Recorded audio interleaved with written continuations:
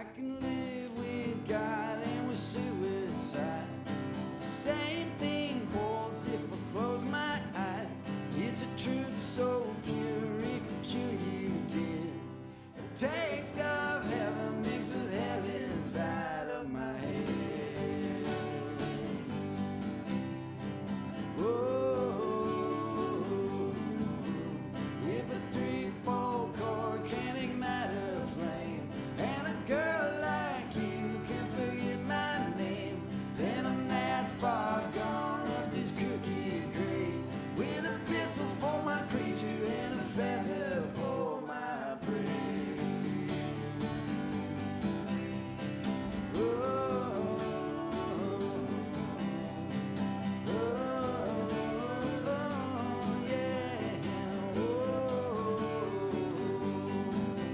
When I do go down in a rain of toil, with a hand in my satchel and my knees in the soil, I will live with God and with suicide. My lover in a calico pony stands at his side. Hello. Good morning. How's everyone doing? What's up? Good morning. Hello.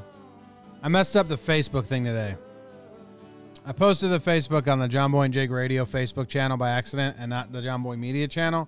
So then I had to try to Audible and go in there and share it from the John Boy Media channel on the John Boy and Jake channel. As many of you know, Facebook kind of crazy. Katie's in here. She says, just to let you know, you messed up. I did. Anyway, morning to everyone else in the YouTube chat. We got Norm. We got Josh. Don't forget the intro. Welcome to the morning show. It's bite-sized bits of everything that I like. Some music, some towns, some books, some baseball, some rabbit holes. High school nicknames, I guess, is on the list now. Morning to Steve, Benjamin, Vinny, Dudulani, Kyle, Kevin, Jill, how are ya? BVD, Z for Zach, Dylan, Morgan. How's everyone doing? My name's Jimmy. And now we can start the show. I'm doing well. Ran around a little crazy this morning, so I'm late. So I'll try to go quick, I guess. Not get down too many rabbit holes. No, Katie, you weren't rude about it. Katie now in the Facebook chat apologized. It was nice of you to point it out. You weren't rude. Sorry if I made you feel rude. You weren't. All right. So it says book there. I audibled at the last second because I don't have a lot of books down here at my parents' house down the shore. It's really nice out. Slept good. Feel good. Everything's going good. Excited to get back to the office and do baseball stuff. And I saw Norm's name. So I really want to see how his Braves did yesterday because I think I fell asleep. They were doing well last I checked. Freddie Freeman got a home run. Huge for me. Yeah, they crushed him. Okay. Braves crushed him. How about that? All right. It's happy belated birthday to Vinny. Vinny, happy birthday in the YouTube chat. It's my parents' wedding anniversary today. 30-something years. Let me see. 36 years. How about that? It's crazy. Good job by them. Anyone else deserve any claps before we get going? I'm feeling healthier. And I spilled coffee all morning, so take him back. You and Higgy both got robbed hard last night. Yeah, Higgy. Thought we had that home run. Jake tried to act like it was a crazy call. Almost got it. Blitzen Trapper was the name of the band. All right, so Anthony, producer Anthony, helps out with the research on morning. And I was sitting down with him last week, 2 weeks ago. Oh, Saad Subzari.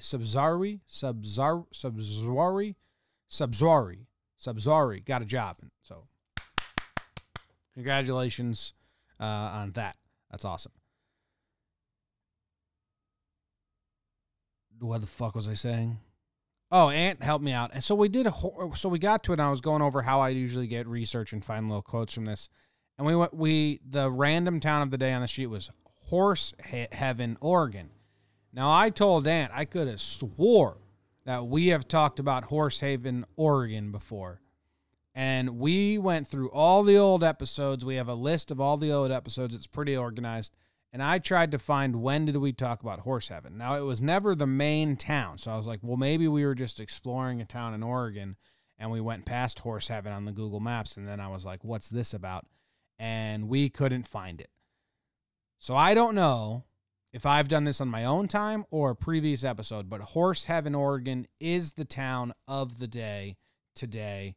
And in Horse Heaven, it's 63 degrees and sunny. I don't know if that's the preferred weather of a horse. You know, I don't know if you live in Wisconsin and on a horse farm and then you check the weather and you're like, oh man, this weather is heaven for a horse. I don't know if that's 63 degrees and sunny. I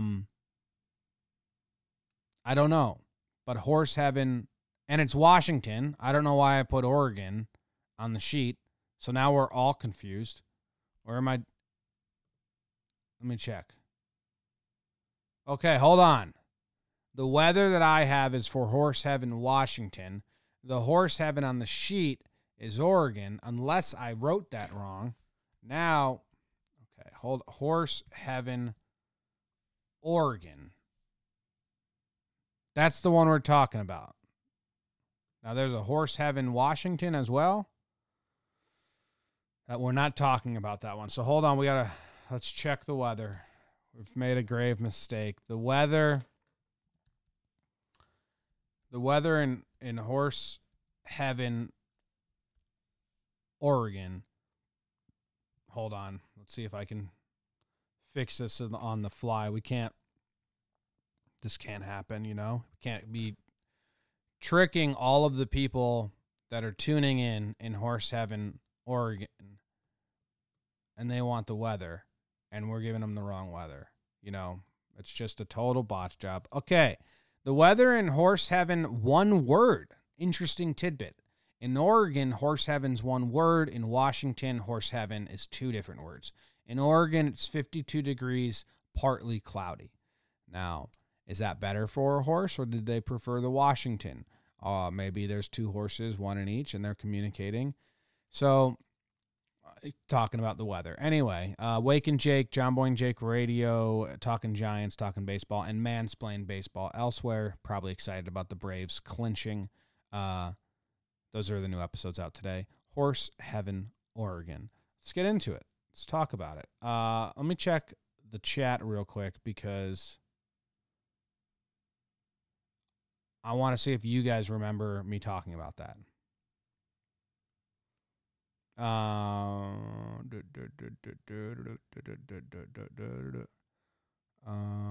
Did he get it confused with Horse Island? Interesting. Well, no, because, all right, so Horse Heaven, Oregon is a ghost town, and the name for the settlement stemmed from herds of horses that thrived on the local grasses and drank from unfenced springs. So it was a very literal name. Well, that's heaven for horses over there. Bunch of wild horses. The Spanish brought them in. There was no horses native to the American United States land. They all came over, which is a wild thought. Anyway, then cinnabar, a toxic mercury sulfide mineral with a chemical composition of HGS, was discovered in the area in 1933, and production began in 1934. That all rings a bell to me, as if it's something we've talked about before, and I can't remember if we actually did that on the show. Do I want an English muffin or a bagel? Asks Josh. Don't forget the intro, Osborne.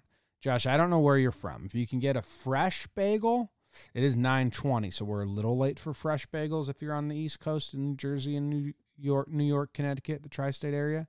I still think you go for it. Now, English muffin, if you're getting a bagel from your own house, English muffins always play, but English muffins are risky because it feels like I can't just eat one. You know, it's kind of like a cookie in a box. I'm going to have multiple English muffins, and then how many is too many, and I think it's more than one. But you do you. Keep us updated on that. So they found cinnamon. They found cinnabar, in this town, Horsehaven, Oregon. So then they started mining and all that in 1934. 2 years later, Horsehaven Mines, a subsidiary for Sun Oil, took over and continued mining until 1944. So we're going a good decade of this being a mining town. And then a fire destroyed the ore processing furnace, the power plant, and other structures. The mine closed in 1945, but reopened in 1955. So we're going 10 years on, 10 years off. Now in 55, it's opened with a new furnace, but much of the mine collapsed between then and 1958 when the mine closed again, so it only lasted another 3 years after that. Let's go look at where we are in the world, Horsehaven, Oregon, and then there's a video of the abandoned mine that I'm going to check out because that seems cool. It's north of Bend, Oregon, south of Fossil. There it is. So how far away do you think Horsehaven, Washington is? Now, we're not even going to get any houses or anything, right? Because ghost town. Just one road. Yeah. Nothing. Absolutely nothing. Say it again. It's kind of crazy. What's this? Remnants of something? Are there pictures of when it was a town? Okay, we have too many things I want to do. Not enough time because I started late. First off, directions to Horsehaven, Washington. How far apart are the two Horsehevens? 4-hour drive, 194 miles. Okay. Done with that. Next thing. Horsehaven, Oregon, 19, let's just say 38 images when it was prospering. I think the word prosper means different things at different times. There's just like a one shack it's showing us.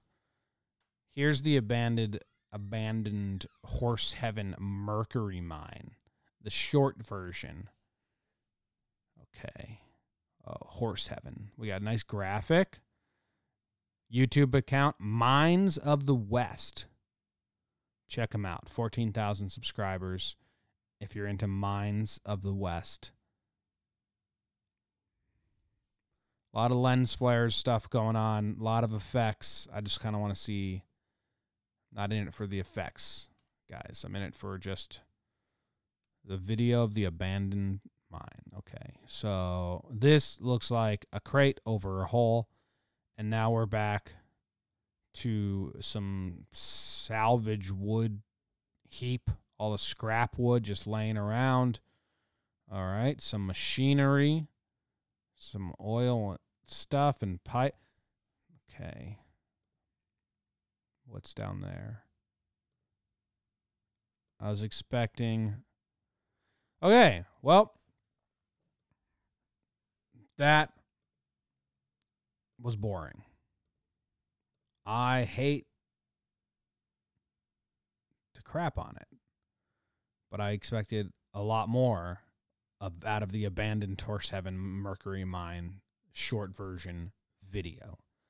We didn't get it, though, and that's fine. We've learned there's two different Horsehevens. We don't know which ones the horses prefer. There's a fire. Nothing in this town. Ghost town, literally nothing there. I don't think anything happens. So, Horsehaven. So, does the Horsehaven football team call their Hail Mary play Heaven Sent? Wow. Maybe. Dylan Brower says that he was expecting more from Horsehaven, as was I. I also think I've already talked about it, that I can't remember talking about it. Morning. Taylor Ivy in Facebook says, you think the Stros have any chance at the playoffs this year? Well, they're going to make it. They're going to make the playoffs. Unless, did Seattle win yesterday to make it all scary? Only 2 games back, or did they beat Seattle last night? Astros, Mariners. Astros won. Yeah, they're in the playoffs. Do I think they'll go far? No. They don't have any pitching. They have some pitching. Whatever. Okay. I'm over horse 7. We're moving on to our player of the day, Larry Gura. Larry Gura. Is that how you pronounce it? Larry Gura is a pitcher. Pitched for the Cubs, the Yankees, the Royals. In 1980, he was an all-star, and he's in the Royals Hall of Fame. And I don't know if I'm saying his name right.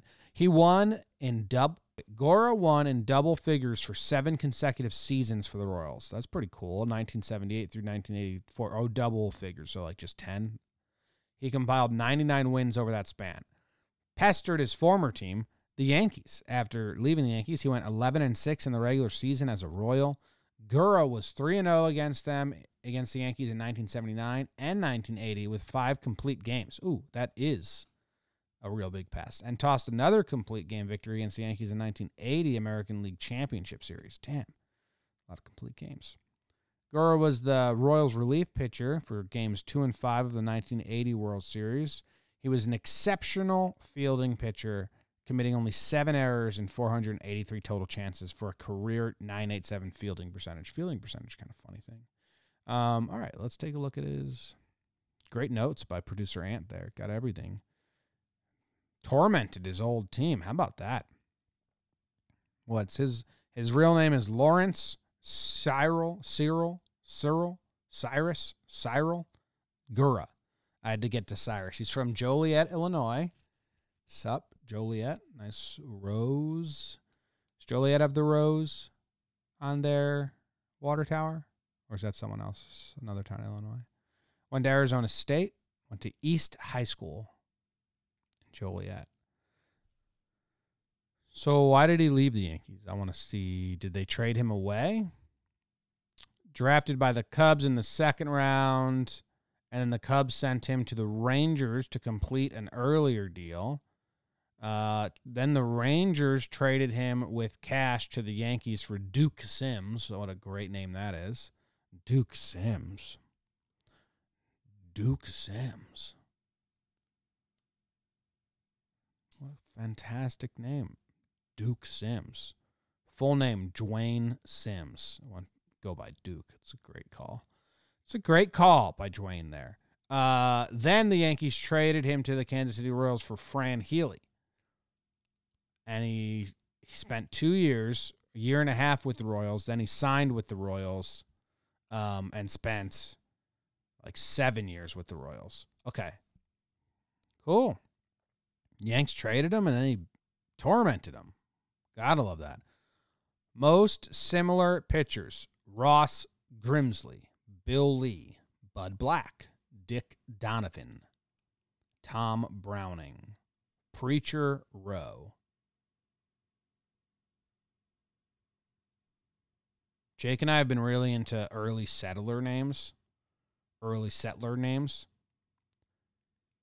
Bud Black might be an early settler name. Tom Browning is. Tom Browning's such an early settler name. That's a good one. John Tudor, that's an early settler name. All right. We have highlights of this dude pitching in the 1980 World Series. You guys want to check those out? He was a relief pitcher for the Royals. And I'm guessing this is him on the mound. Lefty. Inducing the fly ball home run. So he gave up a home run. Look at that cheering crew. Cheering crew is nothing but... I mean, the average age of that crew that they just went to is probably 75. Well, you got to remember, in the 80s, everyone made themselves look way older than they actually were, fashion-wise. So maybe the average age is like 55. They just dress like old women. The perm, the big glasses. It was the look. Everyone had it. Where's our dude? All of a sudden, it was a tie ball game. The two teams started over. It was 2-2. It was 2-2. Still in the 6th inning, UL Washington at the plate. He sends a fly ball to left field. Clint Hurdle was on third base. It was deep enough as Lazinski made the catch, but Hurdle easily scored from third. Hurdle. Gave the Royals Clint their Hurdle. first lead of the ball game. It was 3-2. But in the 9th inning, Del Unser laces one down the right field. Mike Schmidt was on first base, and he was off to the races. He rounded second, went to third. The throw coming in from right field, not in time as Schmidt came across with the tying run, and it was 3-3. But it wasn't over. Manny Trio at the plate. Unser on third. Trio laces one off Quisenberry. That brings the run in as Brett's throw was too late, and the Phillies took the lead 4-3.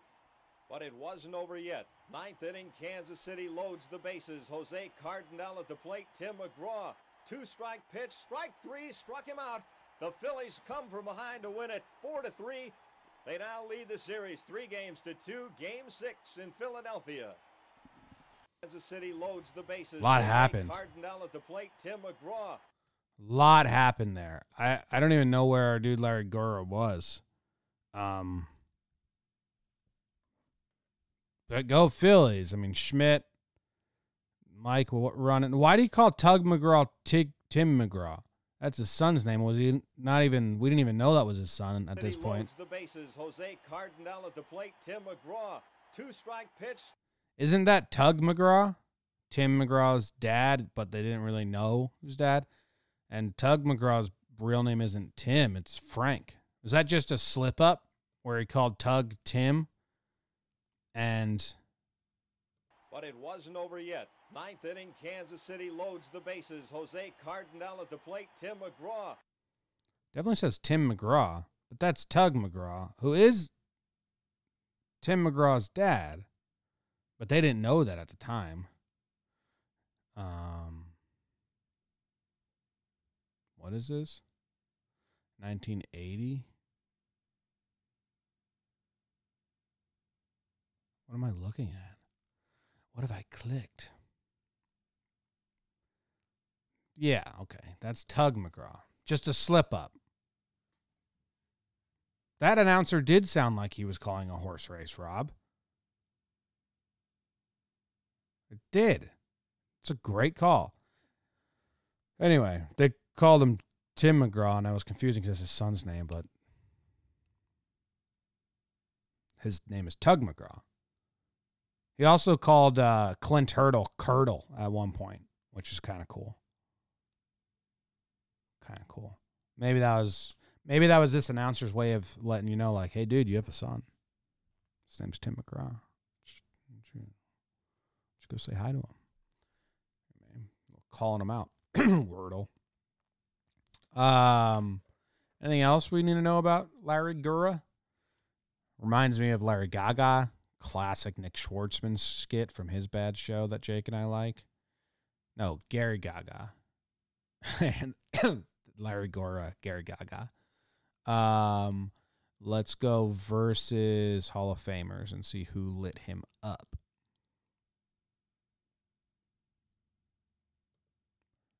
Batter status, Hall of Famer. Who we got? Yount had good numbers off of him.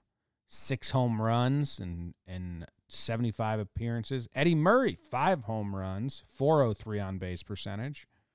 Okay, who did he strike out the most? Oh, our dude, Larry Gura, crushed Reggie Jackson. Maybe it's because Reggie Jackson was a Yankee. 42 plate appearances. Reggie Jackson had a 167 batting average, a 286 on base percentage, a 333 slugging, a 619 OPS. Get him, Gura. Crushed Reggie Jackson. From 1976 to 1984. He never got a double off of him, nor a triple. 2 home runs. And the first home run came in 1976 in their first ever appearance. Reggie got him right away. And he never forgot. And he made it a point from that time moving forward to take Reggie Jackson seriously. And that he did, holding him to only 1 more home run in the next 41 plate appearances between the two of them. Gary Gaga, Larry Gura. Good job by him. Also, okay, let's see. What are we saying in the chat? I didn't know that Tim's dad played baseball. Oh, the story between Tim McGraw and Tug McGraw is funny. I did, Elliot says, do a breakdown in that voice. There was a breakdown that I started in a fake voice like that, and no one understood what was happening. No one got it at all. Like, who was that at the beginning? Why is someone else doing it? You imposter.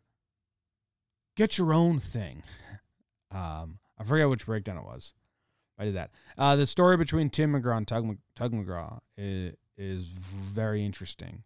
Tug didn't know he had a son, or he did. Maybe knew that there was a chance he had a son somewhere. I think it was a one-night stand. And Tim McGraw grew up with a picture of Tug McGraw, like a poster of him on his wall, who's his favorite baseball player, but he didn't know that that was his dad. But his mom knew that that was his dad. And then they met, when Tim McGraw was an adult, he found out that Tug was his dad. He was his favorite baseball player growing up. And I think they mended the relationship and they have a good relationship. But it's a crazy story. I probably don't have it all correct, but it's there. Oh, shit. It's 9:37. We haven't even started the book. Good call, Vinny. All right. Well, dude, the book today is just a quick thing because Ace sent me a package. It's very nice of him. And he sent me this book and some baseballs and a shirt, the Independent Carolina Baseball League. And he sent me a nice note all about this league and that his great-grandfather started it. I wonder if Ace wrote this book. Ace, are you Scott Werner? I wish I had the note on me. It's in the bedroom. Because it was cool. It says, this was like a textile mill league, and each town had it. But players were playing for pride, and they would bounce around. And here's a note in here. These two guys are Henry, my great-grandfather, and his nephew, Albert. So that's his great-grandfather in the book right here. There's some history about them in a little town. They helped start. So the town is the Ace who sent this to me, his hometown, Valdez. And in the note, and the part I want to read about is Valdez had a population of 1,000. And I believe they played Charleston or some big city that had a population of like 70,000. And they played against them in this league. And it was, guys from the town and the league. And then they beat them in the semi-championship or the quarterfinals. So I'm excited to read about this. American history, small towns, baseball, kind of everything I like wrapped into one. And it seems easy enough to flip through. Look at this guy. Carl Werner. Oh, badass he looks. Looks like a prohibition dude. Or maybe our eyes have just trained those clothes in our brain to think of them as prohibition guys. But, yeah, so thank you very much, Ace. I'll get back to you. I don't know if you left an email, but very appreciative. Very nice of you. And this is small town America. Towns forming, mills, towns forming, and then an independent baseball league gets made as entertainment for guys working the mills who play baseball. So it is kind of everything I like wrapped into one. So I'm excited to check it out. So that's the book today. The Independent Carolina Baseball League. Bam. I think I got me a shirt, another tour shirt too. So I'm excited about that. Yeah. I bought North Carolina is the best. I feel left out. Let the COB send you stuff. Oh, we're trying to work on the P.O. box. Once we have the P.O. box set up, we have all the paperwork. We just got to go over there and do it. But now the office is quarantined. Ace went through Bill, behind the scenes Bill. But behind the scenes Bill's on vacation with his fiance right now. So He's not going to be able to help you. We have a whole class about coal mining at my school, and I really wanted to take it. Kind of cool. All right. I got to let Jake do Wake and Jake, and then we're doing John Boy and Jake Radio later on today. And then today's a full day. We're doing that, and then we have the Talking Baseball pregame show, and then we're recording the Talking Baseball voicemail episode, and then we're recording Sharp Stats, and then we're recording the Talking Yanks pregame show. Today's like a 6-episode day, plus I got to try and make some breakdowns. So today's a crazy day. Thank you guys for hanging out with me for a little bit. I'll be back tomorrow. And that's everything. You guys are the best. Where's that Blitz and Trapper song? Sorry, Jake and BBD, for keeping you waiting.